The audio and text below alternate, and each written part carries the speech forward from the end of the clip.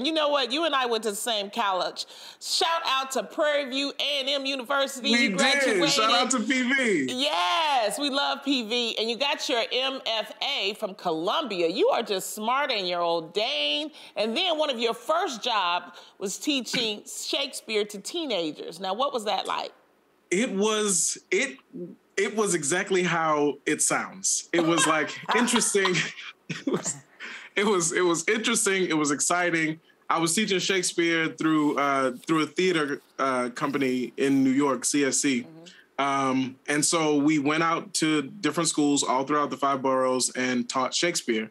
And I feel like, for me, I connected to the kids because it's hard to teach kids anything. Like, it's really hard to get them to pay attention to anything at that age because they're kind of like, they think they're grown, they're more aloof.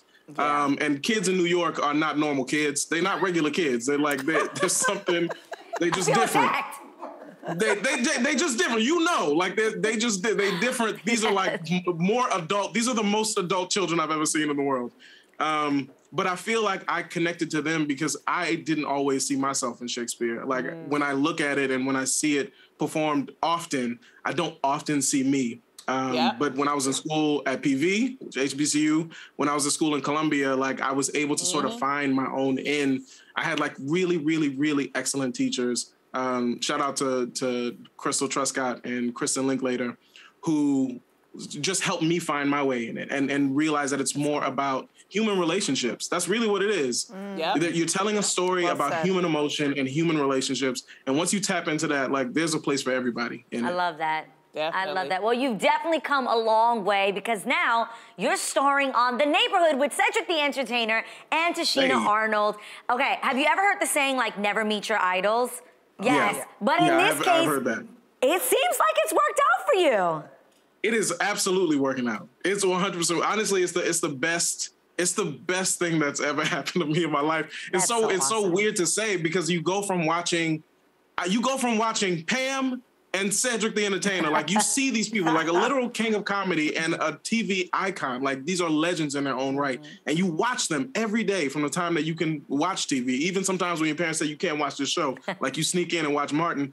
And now I get to work with these people. I get to learn with these people. And they are exactly who I wanted and needed them to be. Like they're exactly as, like Ced, everybody's like, oh, Ced's everybody's uncle. He is exactly that. Like that man is a blessing, really.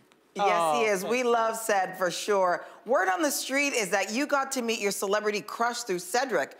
Who is it? And I want to know what happened. Okay, so like I said, Cedric and Tashina are like they're caretakers. They put you under their wing. They're mentors. One of Cedric's acts of mentorship was sort of teaching me and my co-star Shehan McKinney just like the lay of the land in the business. So he was sort of connecting the dots between Black people in entertainment and television and like investing in Silicon Valley and different things like that. They were connecting like all of these like really, really beautiful, brilliant Black people. That's great. So you walk into this room and there's like all of these like really dope Black celebrities. So everywhere I look, I'm just like, oh my God, oh my God, oh my God, oh my God. One of those people happened to be one Miss Nia Long, who walked in.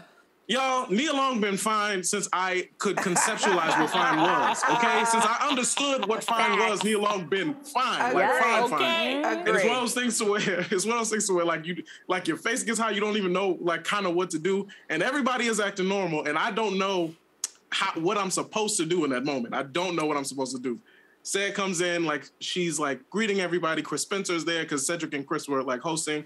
They're greeting everybody and everybody's talking about like how to like recirculate the Black dollar and all this stuff. And I'm not paying attention. I don't know what's going on. I love it. Cedric introduces us to Nia Long, and she's so like warm and nice and like she's giving everybody hugs and she's like pressing her human body against my human body. And I'm just like, what? I don't know. Like, I don't deserve any of this. Like, I don't, like, she's talking directly to me, and I don't, it was like an outer body experience. I don't know what happened. I don't know.